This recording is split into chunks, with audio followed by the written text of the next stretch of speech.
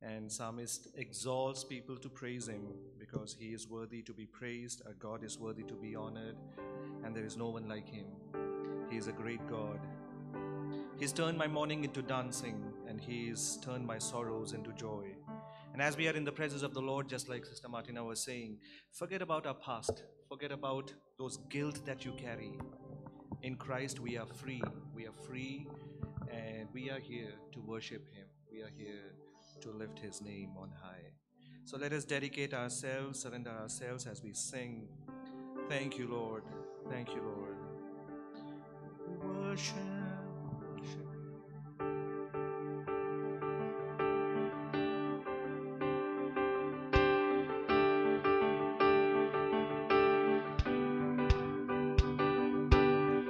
I come before you today, and there's just one thing that I want to say. Thank you, Lord. Thank you, Lord, for all you've given to me.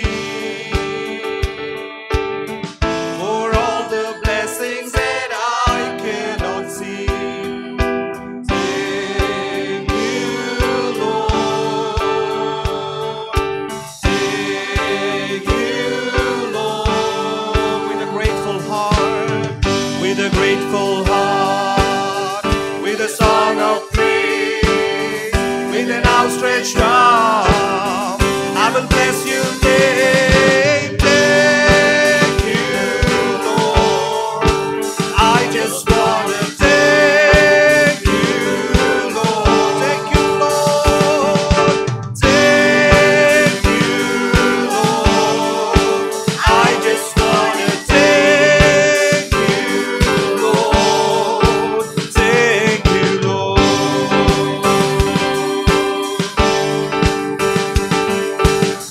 For all you've done in my life, you took my darkness and gave me your light. Thank you, Lord. Thank you, Lord. You took my sin and my shame. You took my sickness and healed all my pain. Thank you, Lord. Thank you, Lord. With a grateful heart, with a grateful heart, with a song of praise, with an outstretched arm, I will bless your name. Thank you, Lord. I just want to thank you, Lord.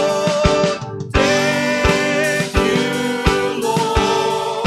I just want to thank you, Lord. Thank you. I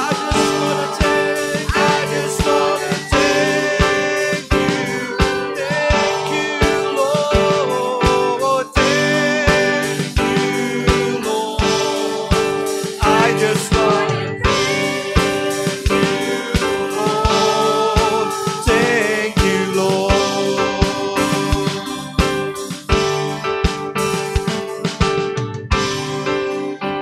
Oh, thank you, Lord. Thank you, Lord. With a grateful heart and with a song of praise, with an outstretched arm, and I will bless your name. I will bless the name of the Lord. That's what the psalmist says. For as long as I live, your praises shall be on my lips. Your praises shall be on my lips. For every breath that I take and every moment that I am awake is by the mercy and the grace of the Lord. The Lord requires faithfulness, righteousness, and holiness from our lives. So this morning, let us pray to the Lord that, Lord, you take my heart and you form it. You take my mind and transform it. Take my will, O God, confirm it to the will of yours. Your will be done. And holiness, holiness is what I long for. Holiness is what I need. Holiness, holiness is what you want from me.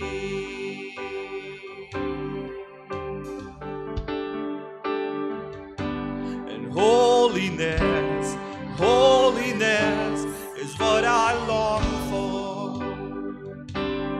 Holiness is what I need. Holiness, holiness is what you want from me.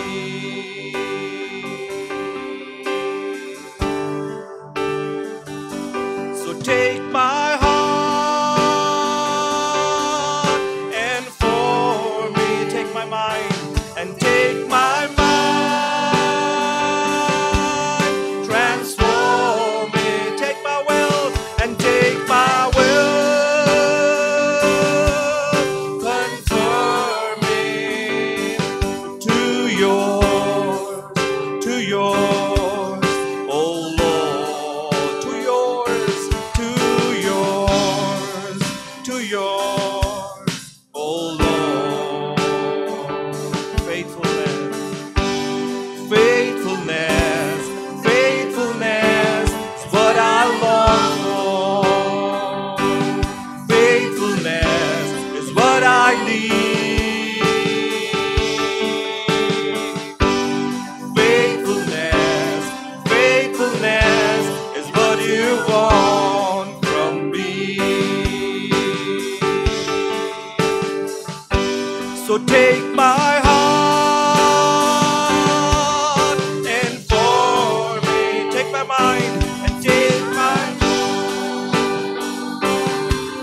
and form me. Take my will and take my will. Conform me to yours, oh Lord, to yours, oh Lord. Brokenness, brokenness, brokenness is what I long for. Brokenness is what I need. Brokenness, brokenness is what you want from me. The Lord requires brokenness from us. He sees a humble heart, a heart that is humble before Him, a heart that says, Lord, you are the master of all, and I humble myself. And brokenness, brokenness is what I long for. Brokenness is what I need. Brokenness, brokenness is what you want from me. So take my heart and form it. Take my mind and take my mind. Transform me. Take my will. Take my will.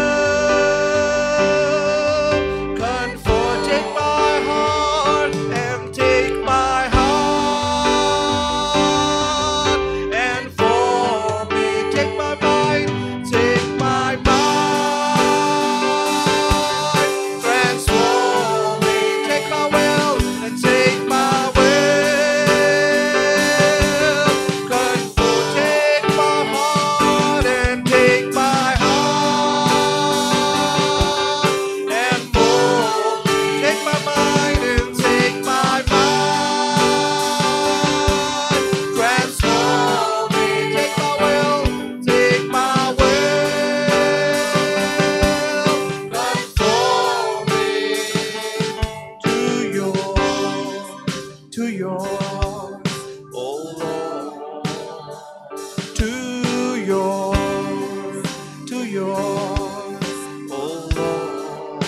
to yours, to yours, oh Lord, to yours. Take my heart and mold it, oh God. Change my heart, that I may not dwell on my past, that I may look forward, I may look up to you, Lord, the author and the perfecter of my faith. Oh, holy, holy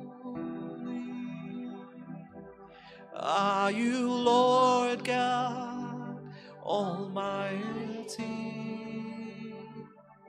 Worthy is the Lamb, worthy is the Lamb, and you are holy, holy are you, Lord God Almighty.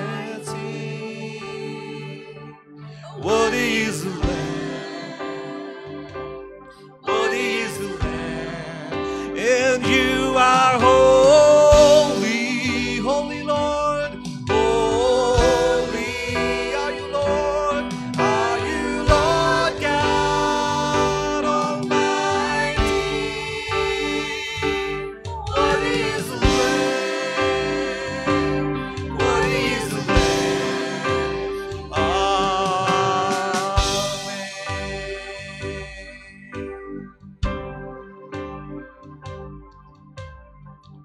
Holy are you, Lord God Almighty.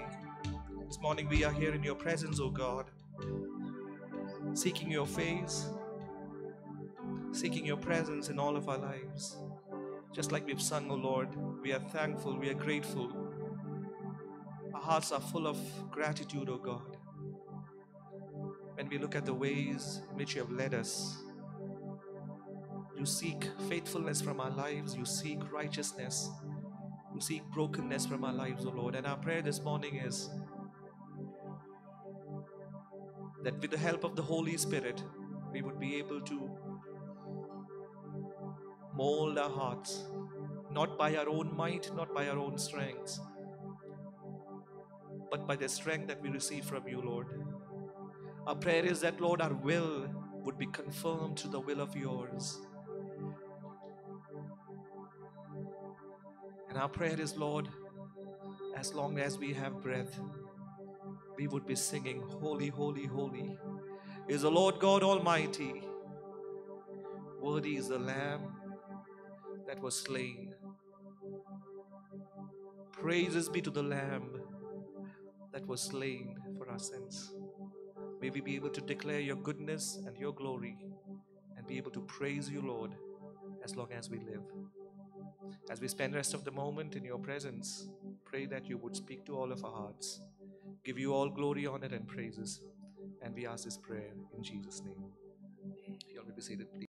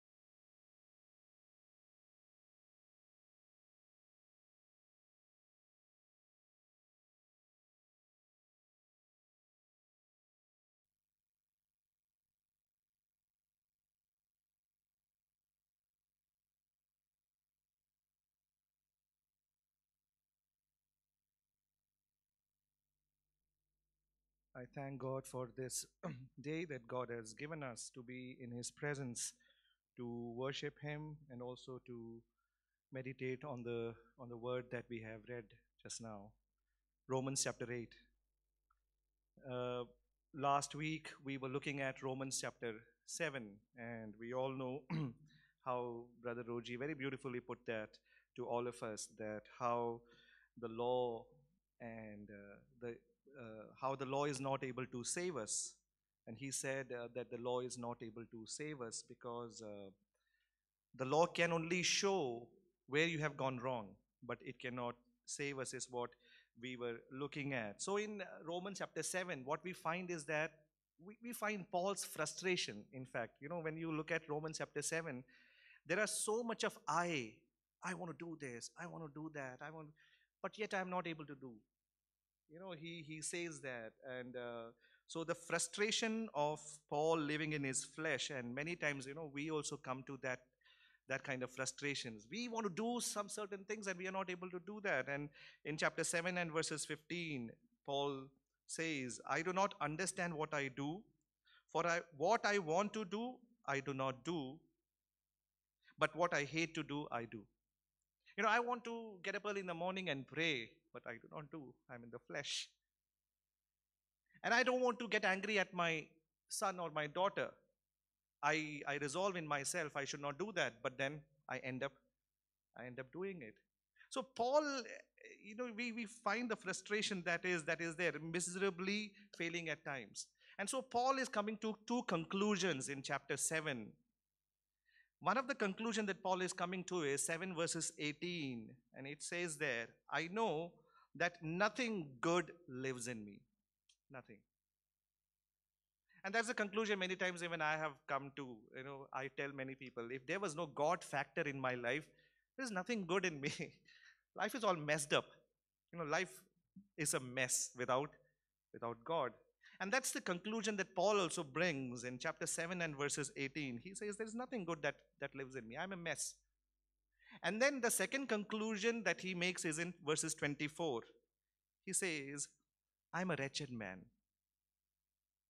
What kind of a man I am? I'm a wretched man. Now, many times we also, looking at our past, we come to that kind of a conclusion that I'm a wretched man. I don't know how many of you have played this game, but we used to play when I was in school. There's this daisy flower we have, and you remember that? We used to play, that girl is attracted to you or you like that girl. Okay, let's say she loves me not. She loves me and she loves me not. And in the end, what comes up? And then I suppose, yeah, you're all smiling. We all have played that kind of game when we were growing up. Many times in our relationship with God, we have that kind of thing. He loves me not. When I am in sorrow, when I am in trouble time, my conclusion is, he loves me not. But when I'm in good times, my conclusion is, he loves me. Many times we carry that kind of doubt, that kind of confusion in us. So chapter 7, if you look at chapter 7 as Brother Roji was sharing last time, it is all, as I said, all I, me, mine. Very self-conscious. He's saying, the struggle with my flesh, it's me. 47 times, around 47 times, there is this personal pronoun, I, the mindset of those people trying to please God or to be justified in the energy of their flesh. But when I realize that I'm a wretched man, when I realize that I'm a mess, I need someone to help me. Right? I need a person to come and help me. And that's what he answers in verses 25 of chapter 7. And he says, but thanks be to God that through Jesus Christ, I'm no more a mess, I'm no more a wretched man. And so he comes to chapter 8. There's a transition to chapter 8. This messed man is no more a messed man. This wretched person is no more a wretched person. I was longing to preach from chapter 8.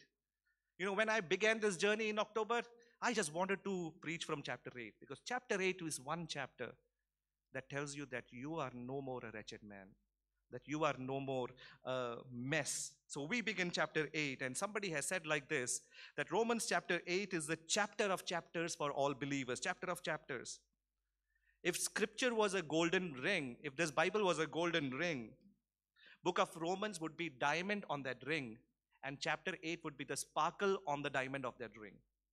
That much valuable, that much beautiful is chapter 8 of Romans, the book of Romans. So Paul begins by talking about our position in Christ Jesus. Who are we in Christ Jesus? Are we messed up? Are we wretched? Are we foolish? Are we people without any hope? So he begins with our position in Christ Jesus. And chapter 8, verses 1, he says, therefore there is now no condemnation for those who are in Christ Jesus. Romans chapter 8 begins with no condemnation. And if you look at Romans chapter 8, how it closes. Romans chapter 8, if you see how it closes, the last verse, it says, there is no separation. For those who are in Christ Jesus, there is no condemnation. For those who are in Christ Jesus, there is no separation with Christ. What a beautiful verse that is. What a beautiful verse that is. It gives us more value. That we who are in Christ Jesus are not condemned. That who are in Christ Jesus are not separated. Now, something that is unique in this chapter 8 is there is a mention of the Spirit of God, Holy Spirit. Around 20 times the word Holy Spirit is mentioned. As I said, chapter 7 is full of I. And when you come to chapter 8, it is full of Holy Spirit. I am not condemned because of what I do. I am not condemned because of the Holy Spirit. Because of my position in Christ Jesus. Now, before chapter 8, there's only one mention of Holy Spirit. That is chapter 5, verses 5. But here, as I said, around 20 times, Paul is mentioning Holy Spirit. The remarkable mystery of the ministry of Holy Spirit.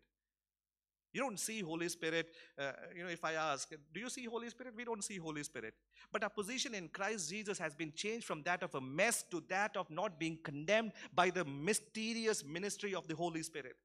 Because you are placed in Christ Jesus. What a marvelous declaration that is for all of us. Now the word condemnation is a legal term. You've been given a verdict, a guilty verdict. And then you receive the penalty of that verdict. You stand before a judge. And Paul says, you don't receive any penalty. All your penalty has been. Now, isn't that a wonderful declaration to say that none of your guilty works that you did would receive a penalty? It has already been paid. Now, that is kind of an impossibility. How is it possible that all that I have done in the past, all the guilt that I was carrying is already been paid? And that's why he says there is no condemnation for those who are in Christ, for those who are in Christ. Now, another Paul's favorite phrase, in Christ, en Christo, that is around 87 times Paul mentions this phrase, in Christ. For those who are in Christ, there is no condemnation. We already saw that in chapter 6, Romans chapter 6, if you remember. We said those who die with Christ, those who are raised with Christ, they are identified with Christ. Now we all are identified with Christ. Now you are all in Christ. And if you are in Christ, you should be confident of this fact that there is no condemnation on you. The penalty has been paid. The verdict has already been declared that you are not a condemned person. So Paul in chapter 8 begins with, he doesn't say that Jesus loves me not, Jesus loves me not. And we do not come to that kind of a conclusion that Jesus loves me not because my situation is bad. But we always declare this fact that I am no more condemned. Why I am no more condemned. And he would go on to talk about that in the following verses of Romans chapter 8. Jesus met my condemnation so that he might transfer to me his righteousness. And when God looks at me, he looks at me as a righteous person because Jesus' righteousness has been imparted to me. And when God looks at me, he looks at me as a righteous man and a righteous woman. What do we owe? Or did we owe this? Did we ever owe this? That we could be called as a righteous children of God? Never at all. If God would look at or take an account of the accounts that we did, we could truly say with Paul that I am a wretched man, I am a mess. what good it is in me. And then he goes on to say that there is no condemnation for those who are in Christ Jesus. So before I begin, or before I go to the preceding word, the following verses, you got to make this fact sure of that I am in Christ. And when I am in Christ, I am no more condemned. And then in verses 2 onwards, Paul is going to talk about the ministry of the Holy Spirit. What the Holy Spirit does in my life, and the mysterious ministry of Holy Spirit. Because I am in Christ.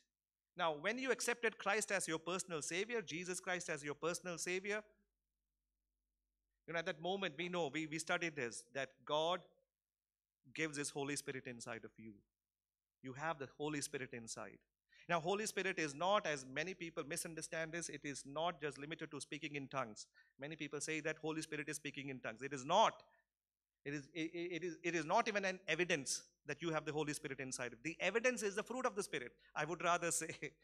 If we don't have the fruit of the Spirit ministering or working from in our lives, then we don't have Holy Spirit inside of us. I would explain that as we go by. So those who are in Christ Jesus, Holy Spirit is inside of us. And because the Holy Spirit is inside of us, Paul goes on to explain what this Holy Spirit does. The first thing, and we will look at that, the first thing in verses 2, he says, Holy Spirit frees us from sin and death. Holy Spirit frees us from sin and death. It says, for the law of the Spirit of life in Christ Jesus has set you free from the law of sin and death. It begins by for. Why are you not condemned? Why you are not condemned? Why when God looks at you, He says that you are not condemned? The reason, He says, for the law of the Spirit of life in Christ Jesus, which means the Holy Spirit, is referring to Holy Spirit. For Holy Spirit has set you free from the law of sin and death. Now when we talk about law, there are two kinds of law. One kind of law is a dictation, a dictate, a regulation, right? For example, I say that the law prohibits me to go at a high speed. The law says that. Or maybe Mosaic law, right? We say that Mosaic law says that you got to do this, you should not do this. The law, the dictation, the regulation. But on the other hand, the law is also meant by a motivation, a principle. A motivation and a principle. So Paul here is describing a principle of spiritual life, like the law of gravity. Now, for the law of gravity, you don't have to ask the law of gravity to exert its influence, right? You don't have to say, law of gravity, I am throwing this phone from down, so you should fall. We don't say that. It does, right?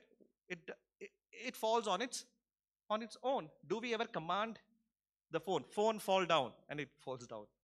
It doesn't happen that way, right? You don't have to urge the law of gravity to exert its effect. It does it because it is its natural function. In the same way, the natural function of the law of the Spirit, the natural function of the Holy Spirit is to confirm you to the image of Jesus Christ. That's what the Holy Spirit does.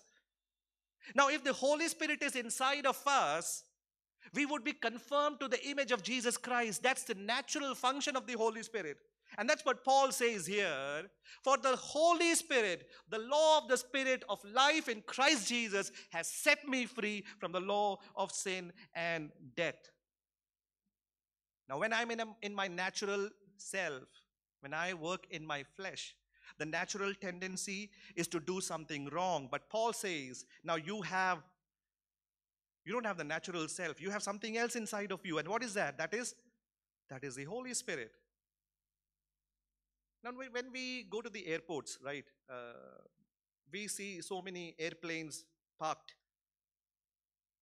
We know that the law of gravity means that when you throw something down,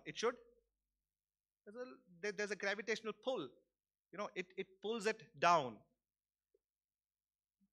But then when the engine is started, and when you try to, move this flight, slowly the flight goes up, because there is another law that is at work, and that is the law of thermodynamics. All those who study physics and maths, you know it, right? That does not mean that the gravitational pull is not there, but there is a higher law. There is a law of Aerodynamics or thermodynamics? Yeah, whatever it is. I hope you got it. So there is another law that is at work. The law of gravity is still there, but there is another law. There is a higher law, and that's what Paul says. You who are in Christ Jesus have the Holy Spirit inside of you, and that Holy Spirit sets you free from the law of sin and death. So, in essence, what Paul is saying is that, am I free because of my positive thinking? No way. Am I free because of my positive mental imagining? No way. Am I free because I'm trying harder to be free? I go to church every Sunday. I observe all the traditions that I'm supposed to observe. In my flesh, I'm trying to be free. Am I free because of that? Paul says, no way. Because you are in Christ Jesus, the Holy Spirit that is inside of us frees us from the law of sin and death. We are free by the Spirit of Jesus Christ. He lives in us and he enables us to fly high. It is because of Christ Jesus you are no more condemned. It is because of Christ Jesus you can soar on high, you can fly on high. Back in America in September 22, 1862, Abraham Lincoln had presented an emancipation proclamation saying that from now on there won't be any slavery. That Emancipation Proclamation was proclaimed in 1862, September 22nd. But you know what? People lived their life just like before. They were still living in slavery. Everybody was living in slavery. The reason was there was a civil war that was going on. And those were not the days of Twitter or social media like Facebook or newspaper. Nobody had all of those things. And nobody even declared that news that slavery has been abolished. Slaves were living as though, but there is already a declaration had been made that slaves, you are free. But it did not get into the system of the slaves. And probably the reason could be majority of the slaves, they were not able to read, they couldn't read, and nobody had the news to carry. The war ended in April 1865. 1862, this declaration was made. War ended in 1865. It was only in December 1865 that people got the news that slavery has already been abolished. 3 years from when it was already declared. Many times we live our lives in such a way. We think that we are condemned. We think we still live in the guilt. We still carry that guilt in us that we are condemned. It has already been declared that if you are in Christ Jesus, you've been set free from the law of sin and death. That we don't die. Even if we die, we live. Now, it seems to be shocking to us, right? We would say 3 years earlier it was declared, but still people are living in slavery.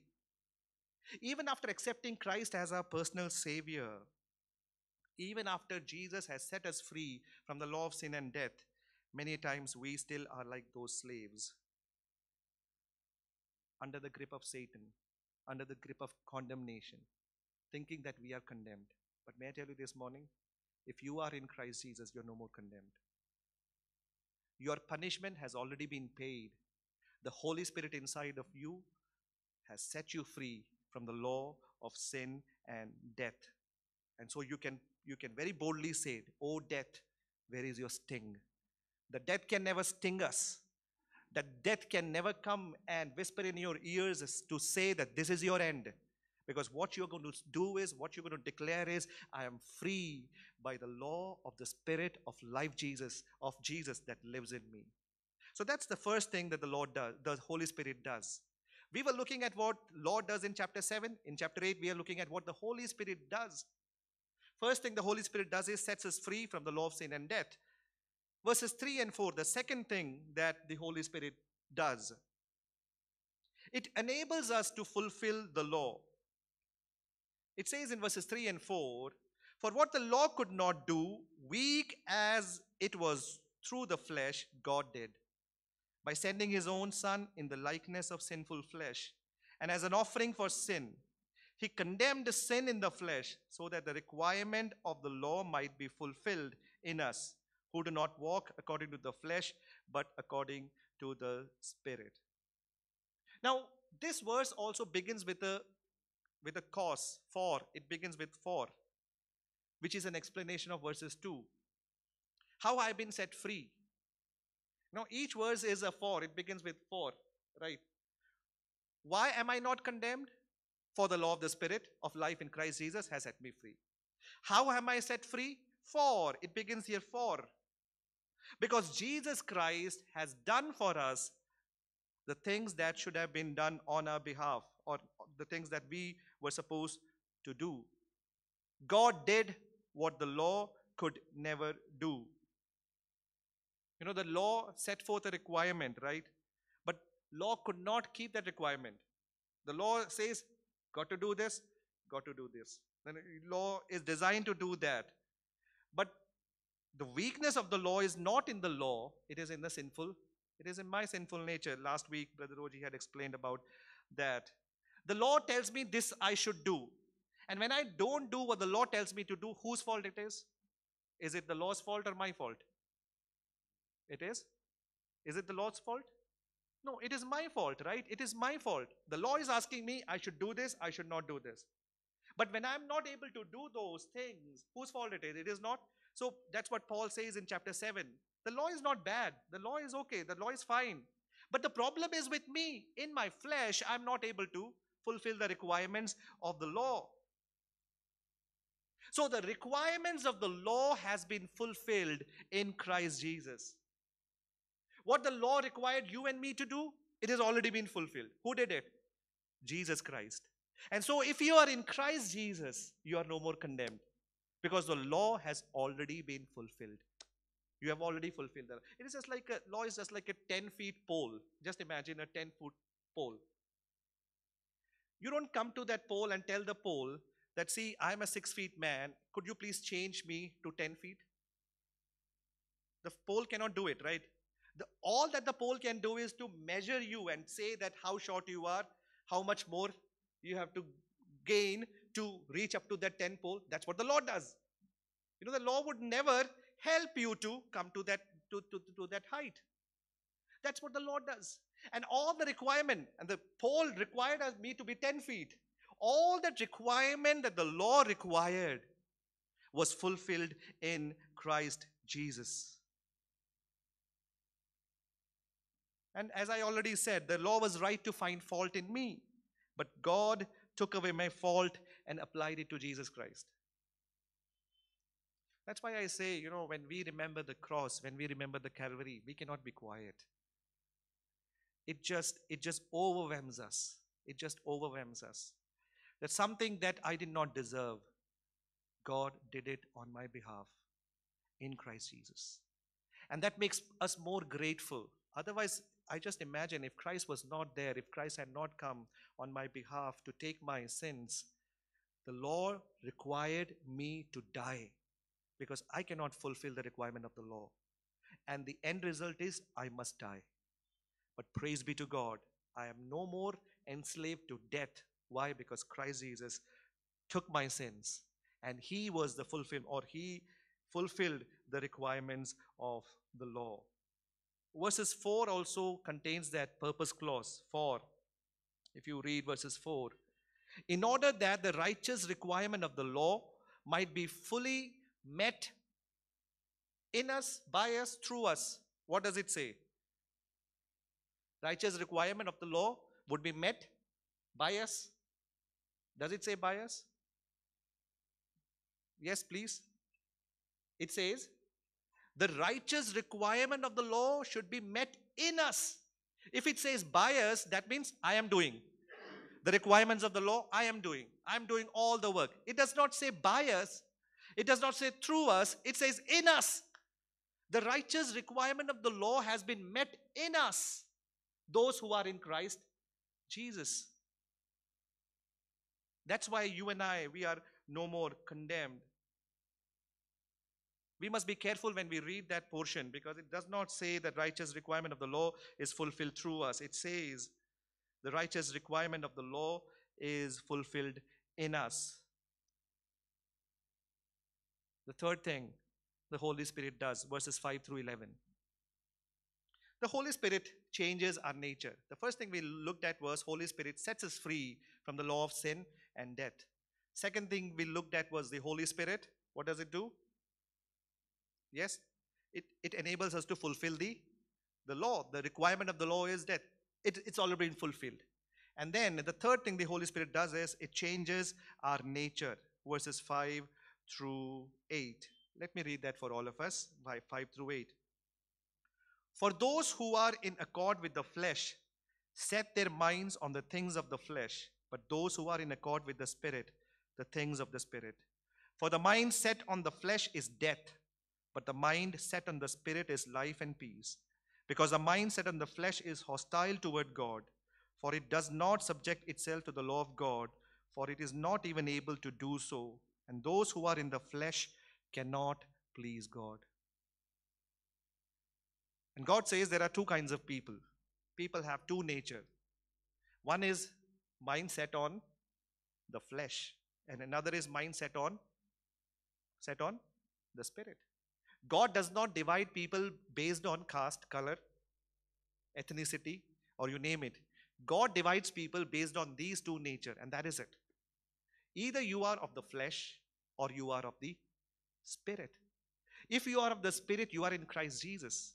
And if you are not in Christ Jesus, the Spirit doesn't live in you. You are of the flesh. So there is a contrast that Paul gives here. God has changed our nature from that of the flesh to that of the Spirit. You are no more, you don't belong to the flesh anymore if you are in Christ Jesus. And that's what Paul says there. There is a contrast. Now, what it means to be fleshly minded and spiritually minded. You are of the flesh and you are of the Spirit. Now, how you think, if you are of the flesh, how you think will affect the way you live. If you're of the Spirit, how you think will affect the way you live. And when Paul describes the people who live by flesh, he means that people who live for their flesh and people who seek to live by their flesh. For their flesh and by their flesh. I hope you are getting the difference. When Paul says people who live by the flesh, it means people who live for their flesh and people who live by their flesh. For their flesh means all that you think is just your flesh, how to satisfy your flesh. By their flesh is you try to please God by your flesh. So in everything you do, you are dependent on what? You're dependent on flesh. Day in and day out, you're thinking about your flesh. How would I eat? What would I wear? And this is what I must do. You are just gratifying the desires of the flesh. You are living for your flesh. And by your flesh is, you think that on your own, the ways that I do, the hard work that I do, the hard work that I put in would please God. So you live in your flesh, and the Bible talks about it. If you look at Luke chapter 12 and verses 22, Luke chapter 12 and verses 22. Somebody please help me in reading. Luke 12:22.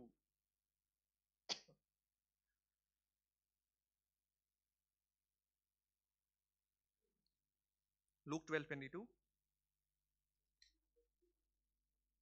Yes.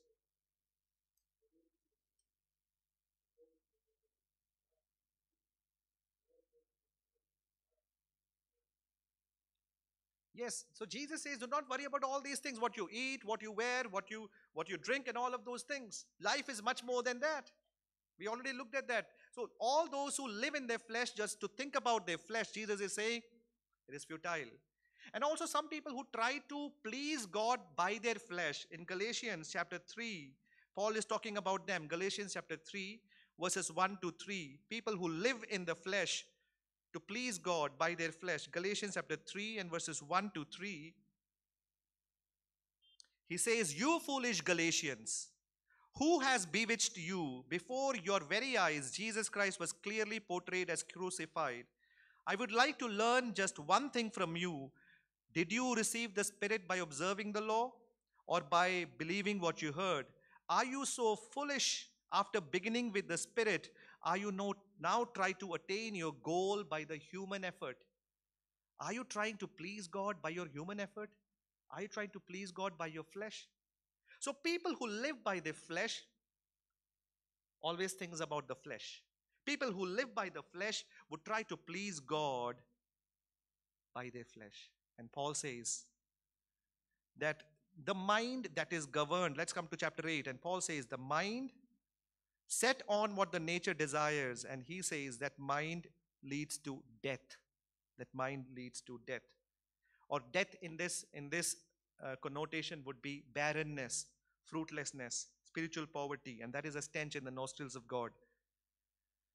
And he also says the mind that is led by flesh is hostile to God, is an enemy of God.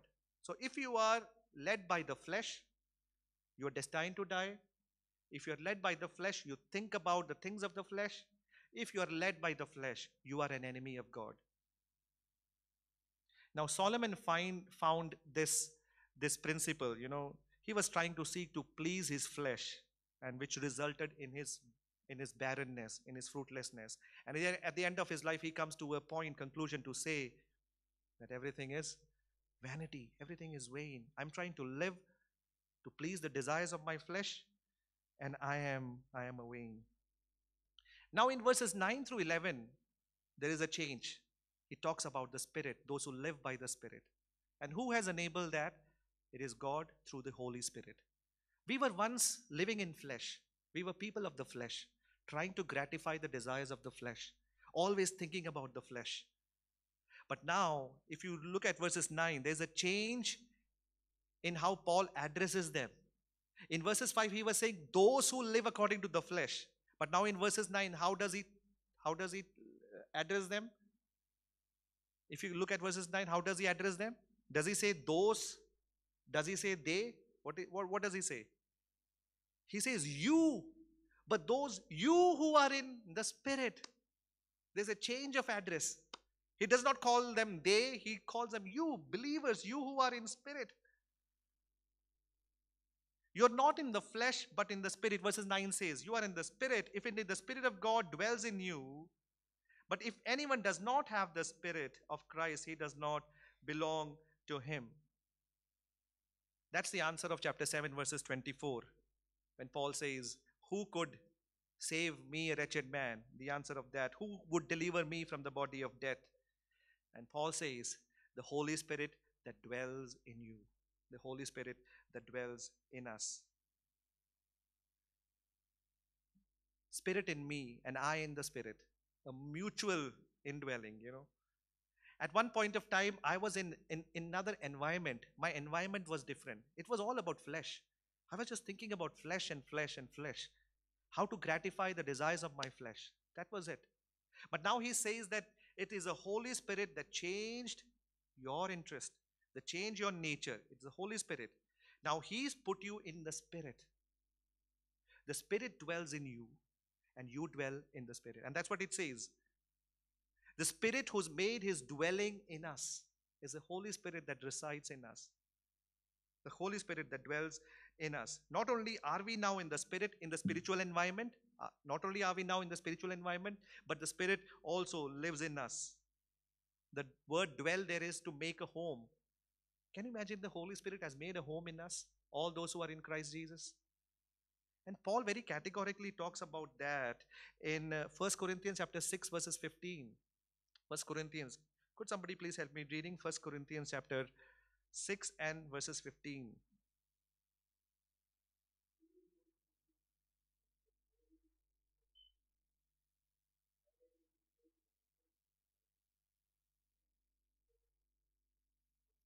The Holy Spirit dwells in us. Now look at the places we go.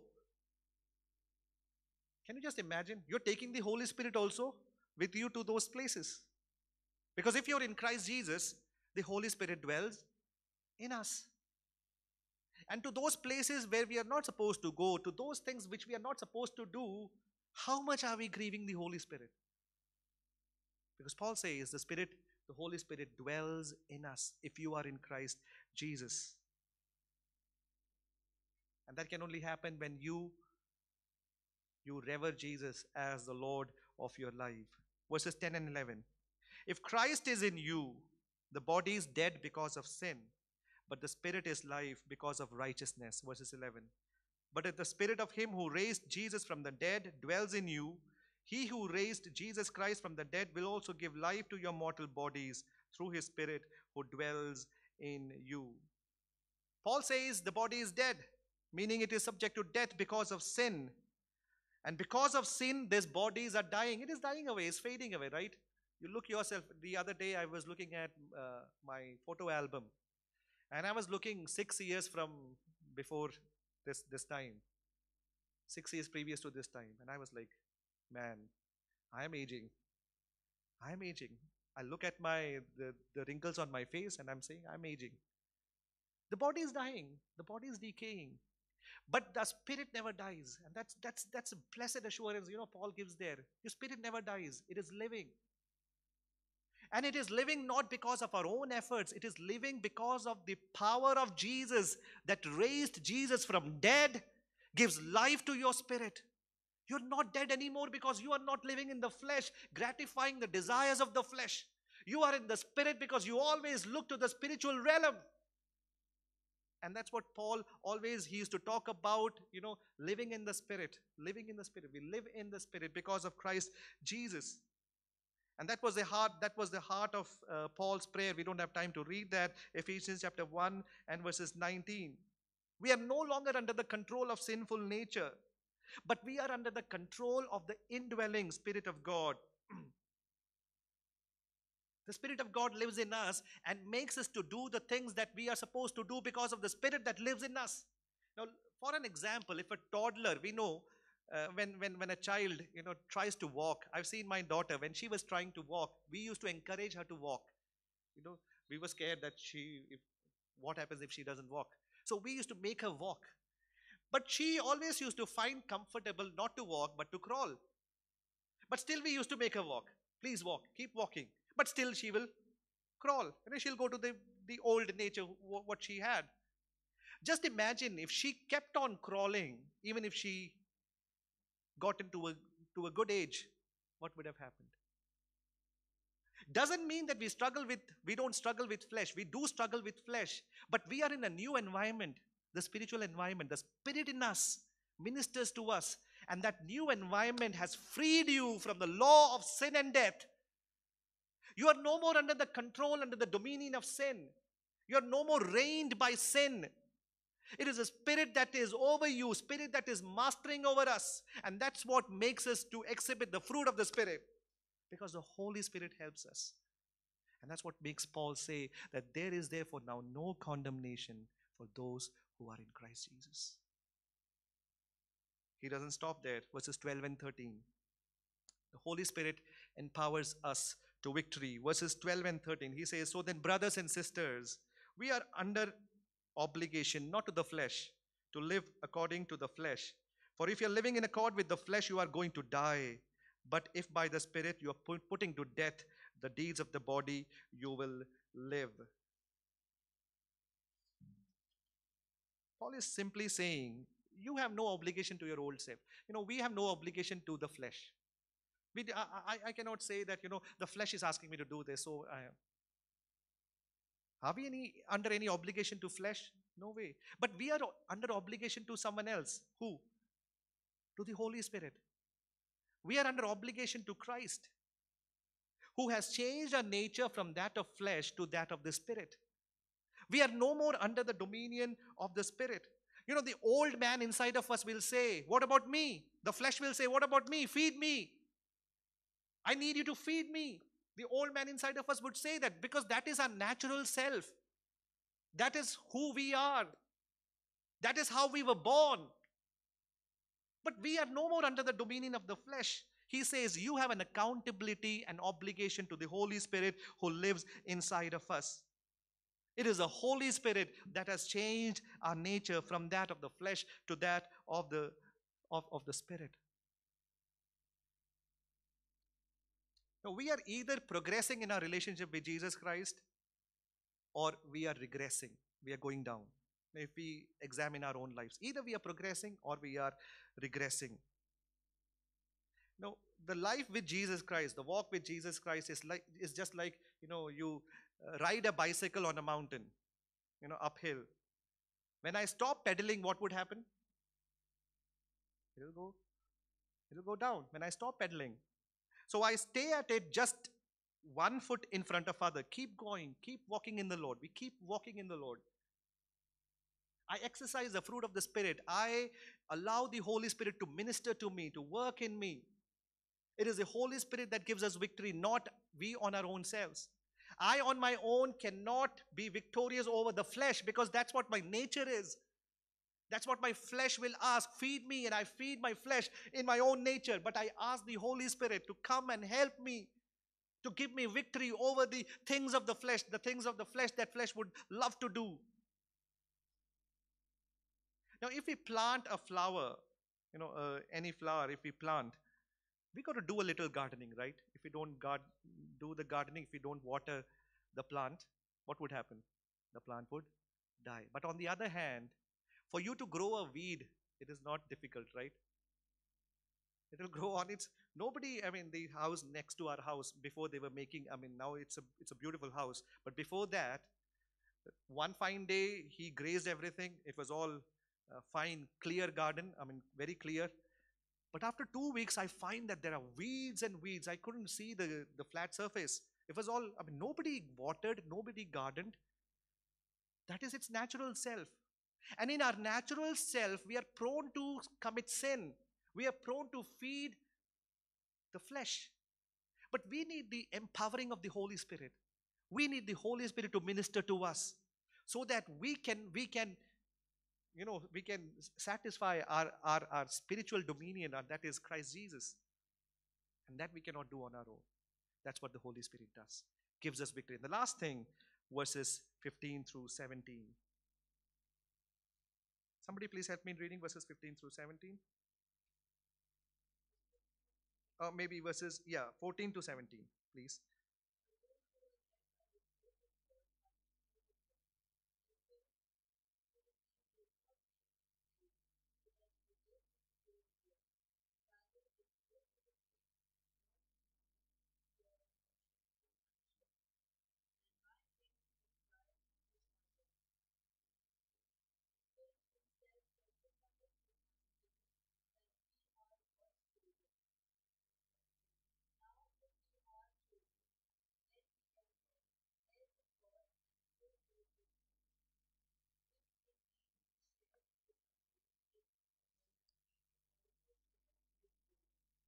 Now, the Holy Spirit confirms our adoption. We are adopted. We are adopted children. No more the enemies of God. No more strangers to God. The term adoption is a very important New Testament term. We are adopted. Now, when we think adopted, adopted is a secondary child, right? That kind of a thing comes to our mind. Adoption. He's not a natural child, but secondary child. But in Roman terms or in New Testament term, adoption is as equal to a natural son. The adopted son would be as precious, as valuable, as legal as the natural son. So whenever the land was divided, it would go to the adopted son as equal to that of the natural son. That was how adoption was meant. Adopted son would lose all his right, all his privileges of his previous family, and then he would join to this adopted family, and he will get all the privileges of the adopted family. Holy Spirit confirms our adoption. It says you will even become a co-heir with Christ Jesus. Can you imagine that? The Holy Spirit does it. Christ, the Son of God, you and I, we are the children of God. Look at the language there. When I read that passage and the language, it says, you and I, we are sons and daughters of God.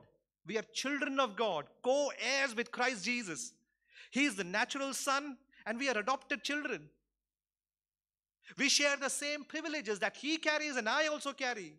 What a blessed privilege that is. It is not because of our own might. It is not because of our own strength. It is not because of any human efforts that we do. It is only and only by the strength of the Holy Spirit to those who are in Christ Jesus. That's what Paul says there. For a Jewish mind, it was very difficult to understand this phrase because a Jew would never have the words of God on their lips. They would never even proclaim the words of God. And here Paul says, the Spirit has allowed you to call him Abba, Father. Isn't it a great privilege? Where they would only they would even skip the name of God. When it comes to the name of God, they would even pronounce it because that holy God was. But Paul says it is because of the Holy Spirit. You have become adopted children of God, and you can call him Abba, Father. So intimate a relationship, that father and child, father and sons and daughters. It has happened only because of the Holy Spirit. And that makes Paul say, there is therefore now no condemnation for those who are in Christ Jesus. We would question time and again that who can save this wretched man as I am. We would question that without God I am a mess. But be sure of this fact, that you are no more condemned because you are in Christ Jesus. You are no more condemned. Your condemnation has been paid by Christ Jesus. This is a privilege that we carry. This is something that we got to be proud of.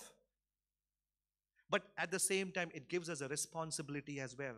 Not something to brag about, a responsibility that there are many out there who are still under condemnation, who are still in that flesh nature, who are still in their natural selves. And that should give us a burden that, Lord, they also should come to the spiritual self. They also should come in the Spirit, under the dominion of the Spirit. They also should come in Christ Jesus. You know, everything that Jesus has received by divine right as a unique Son of God, you and I, we have received it by divine grace as the adopted children of God. When I read this statement, it just made me thank God. Everything that Jesus received as a Son of God, it was his divine right. He was truly the Son of God. All of those things you and I, we have received by divine grace as the adopted children of God. Co-heirs with Christ Jesus. If we share in his suffering, we have a hope we will share in his glory, because he's going to share. He's going to give his glory to us. Now that glory is not for us to brag again. In Revelation it says, they all put those crowns in front of him and said, holy, holy, holy is the Lord God Almighty. So this morning, let us introspect our own lives. Are we thankful to God for who we are in Christ Jesus? We are no more of the flesh. Please do not carry any guilt in you. And that's what I want to stress this morning. That am I destined to hell, or will I go to heaven? That's not a question that we need to ask. But let us look at our life, that do we live a sanctified life? A life that declares on the goodness of God, that declares that you are children of God. A life that exhibits the fruit of the Spirit, love, joy, peace, and patience. A life that looks for the kingdom of God to be established here on earth.